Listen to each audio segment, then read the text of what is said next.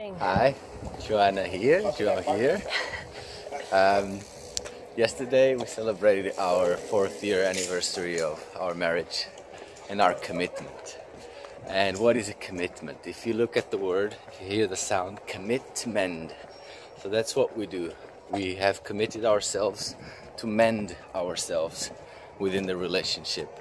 And it's mending because who we are within this society, as we brought up, we are programmed with all sorts of flaws that need to be mended. In other words, need to be fixed. We need to identify them and fix them, which means just to release and then recreate yourself as the best version that you can.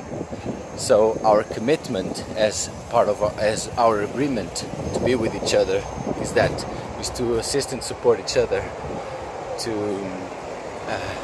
become the best version of ourselves by mending the problems that are within us. So that is our commitment. So we commit to mend the dysfunctional programs that exist within us. And it takes dedication, it takes time, it takes effort, the willingness to work, the writing, effort, communication, so many points, and also the capacity of recognizing that we're not yet the best of who we can be. So we need to be willing to change, to listen to constructive criticism, to be humble, to accept, to hear another, and to recognize things that we must change as individuals, but also together. And sometimes I hear that expression when people say, especially in relationships, "Oh, please stay the way you are. Accept me for accept me for who I am."